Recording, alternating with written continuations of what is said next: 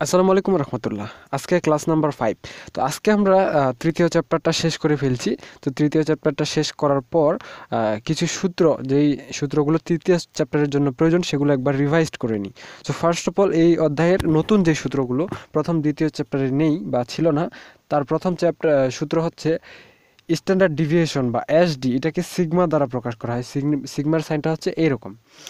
So এসডির বা standard ডিভিয়েশনের সূত্র, তো সূত্রটা আমরা ইতিমধ্যে কিন্তু ক্লাসের মধ্যে করেছিলাম। তো যাক, এখন আমি আবার করে দিচ্ছি। সেটা হচ্ছে root over summation F D square by N minus summation F D by N whole square into C. এরপর 2 নম্বর সূত্র, কোএফিসিয়েন্স অফ ভেরিয়েশন। তো এটার সূত্রটা একদম ছোট। স্ট্যান্ডার্ড ডিভিয়েশনকে মিন দিয়ে ভাগ করে 100 দিয়ে গুণ দিবে। 3 নম্বর সূত্র কি ছিল আমাদের? কম্বাইন মিন, COMBINE, কম্বাইন মিন, MEAN, কম্বাইন মিন। এটাকে এক্স বার সি বা এক্স বার 3 দিয়ে প্রকাশ করা হয়। সিটাই বেশি প্রচলিত, আপনারা সি দিবেন। সো এই সূত্রটা ভেরি করে অঙ্কের ক্ষেত্রে। তো x1 n1 plus x bar 2 n2। এখন কোথাও কোথাও এক্স বার 3 n3ও থাকতে পারে, কোথাও কোথাও এক্স বার 4 n4ও থাকতে পারে। তো প্রশ্নে যতগুলো থাকবে ওইভাবে দিবেন, কিন্তু কমপক্ষে 2টা থাকবে।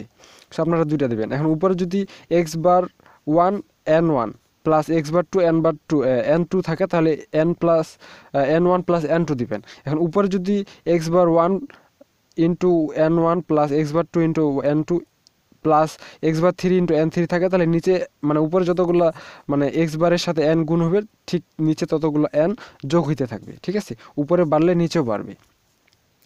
4 নম্বর সূত্র হচ্ছে combine standard deviation, COMBINE, combine standard deviation. So combine standard ডিভিয়েশনটা কীভাবে পাওয়া যাবে? সো এই সূত্রটাও আগের সূত্রটার মতোই সেম।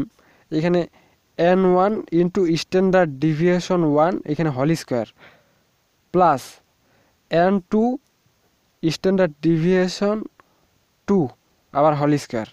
তো এখানে 3টাও থাকতে পারে, n3 স্ট্যান্ডার্ড ডিভিয়েশন 3 এরকমও থাকতে পারে। তবে কমপক্ষে তো 2টা থাকবেই। 3টা থাকলে নিচেও 3টা দেবো, ওইভাবে উপরে যত থাকবে। এখানে 2টা দিয়েছি না, তাহলে n1 প্লাস n2। এখন এখানে যদি n3 স্ট্যান্ডার্ড ডিভিয়েশন 3 স্কোয়ার দিতাম, তাহলে এখানে আবার n3 দিতাম। কিন্তু আমরা যেহেতু বেসিক সূত্র শিখতেছি, সো আমরা 2টা দিয়েই করব। কিন্তু এইটা হচ্ছে একটা সেট। আর একটা সেট আছে কি, এই যে n এর সাথে একবার স্ট্যান্ডার্ড ডিভিয়েশনের স্কোয়ার করছি না, n এর সাথে n1 এর সাথে আবার ডি স্কোয়ার করে দেবো। ঠিক আছে, আর আরেকবার কী করবো, এটা তো 1 এর বেলা গেল, তাহলে n2 এর সাথে কী করবো, আবার ডি স্কোয়ার 2টাও দিয়ে দেবো। সো এইভাবে কম্বাইন স্ট্যান্ডার্ড ডিভিয়েশন করবো। এখন এখানে যদি 3টা করে সেট দিতাম, নিচে আবার 3টা n3 দিয়ে দিতাম। ঠিক আছে, এরপর 5 নম্বর সূত্র, এই যে NC মানে টোটাল n। তো এটার সূত্রটা হচ্ছে n1 প্লাস n2। অঙ্কের মধ্যে 3, 4 পর্যন্ত থাকতে পারে, যত থাকবে তত দিয়ে দেবেন। আমি এখানে কমপক্ষে তো 2টা থাকবে, যেহেতু টোটাল, একটাই তো টোটাল হবে না। ঠিক আছে, এরপর 6 নম্বর সূত্র, ডি স্কোয়ার 1, এই যে এখানে দিলাম ডি স্কোয়ার 1, এখানে সরি ডি ওয়ান স্কোয়ার, এখানে ডি2 square. So D one square, so D one স্কোয়ারের সূত্রটা কি, মিন 1 মাইনাস মিন টোটাল মিন, এটা হল স্কোয়ার করে দেবো। এখন এই সূত্রটাকে সিমিলার করা যায়, ডি2 স্কোয়ার, এটাকে জাস্ট এই সংখ্যাটা চেঞ্জ করে দেবো, মিন 2 মাইনাস মিন কম্বাইন স্কোয়ার। সো এখানে 3 থাকলে এখানে 3, শুধু এইখানে 1 আর এখানে 1, এখানে 2 থাকলে এখানে 2, এখানে 3 থাকলে এখানে 3, বাকি সব কিছু সেম টু সেম থাকবে। আচ্ছা, এরপর 8 নম্বর সূত্র। 8 নম্বর সূত্রটাই শেষ এই অধ্যায়ের জন্য। Inter quartile range, INTER, inter QUARTILE, quartile range RANGE। তো ইন্টার কোয়ার্টাইল রেঞ্জের সূত্র হচ্ছে Q3 মাইনাস Q1। আশা করি সূত্রগুলো সবগুলোই বুঝতে পারছেন। এরপরে আসি টুল কিটের ক্ষেত্রে। সো আমরা তো চ্যাপ্টার 3 করেছিলাম, তৃতীয় চ্যাপ্টার বিজনেস স্ট্যাটিস্টিক্স। সো এখানে যে মানে প্রশ্নগুলোর সমাধান ইতিমধ্যে করে ফেলছি, সেগুলো কীভাবে সমাধান করব। তো প্রথমে আমি শুধু টেবিলের কথাটা বলবো, এরপর থেকে টেবিলগুলো বলবো না, কারণ টেবিল তো বলার কোনো প্রয়োজন নেই। তো প্রবলেম নাম্বার 1-এ আমরা কী শিখছিলাম, lives of two model of computer in a recent survey are given below. তো দুইটা কম্পিউটার কী করছে, রিসেন্ট সার্ভেগুলো এখানে দেওয়া হয়েছে। তো আমাদের রিকোয়ারমেন্টে কী বের করতে বলছিল, which model has more average এবং which model has greater variation in life. তো এক্ষেত্রে আমরা যে এই সমাধানটা করব, এখানে টেবিলের রো সংখ্যা এবং কলাম সংখ্যা কত হবে, রো এবং কলাম কত হবে, যেহেতু এখানে একটা কোম্পানির ক্ষেত্রে 6টা হইতো, একটা কোম্পানির ক্ষেত্রে 6টা কলাম, কিন্তু এখানে কোম্পানি আছে 2টা, তার মানে কলাম হবে 9টা। এতটুকু আপনারা ক্লিয়ার।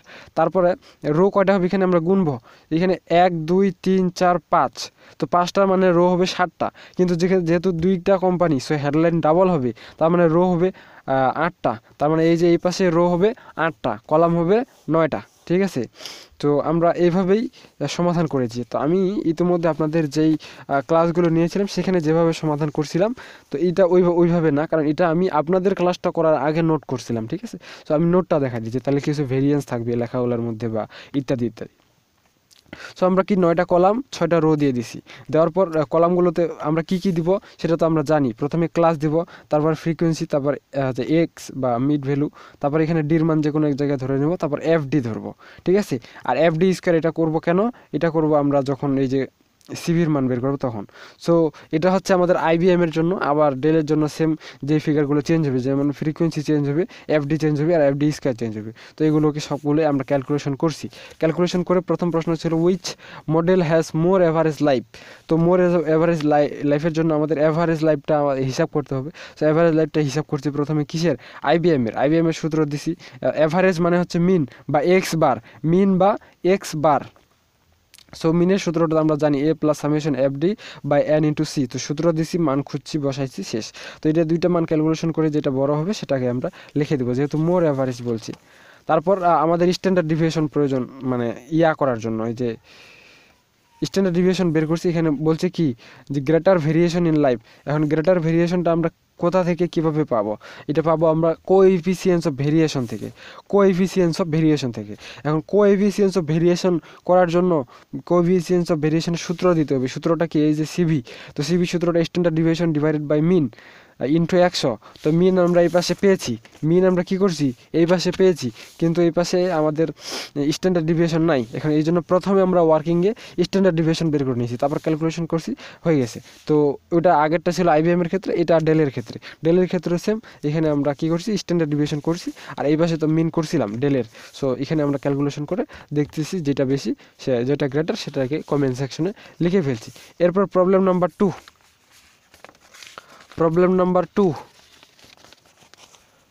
নাম্বার 2-তে আমার কি বলছে, একটা প্রশ্ন দিছে যে the average weekly ways of standard deviation of two factors R S given below. এখানে আমাদের মোটামুটি প্রশ্নের ওয়ার্কিংগুলো সব দিয়ে দিছে।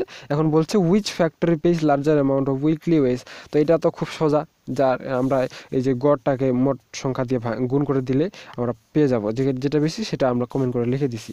তারপরে প্রশ্ন করছে যে which factory show larger variability in distribution of wedge. So এখানে লার্জার ভেরিয়েবিলিটিটা বের করব আমরা সিভির মানটা ক্যালকুলেশন করতে। সিভির সূত্র আমরা দিয়ে দিছি, সূত্রের মানগুলো আবার আমাদের ওই যে ডাকের মধ্যে দেওয়া আছে। তো ক্যালকুলেশন করে আমরা একটা কমেন্ট লিখছি।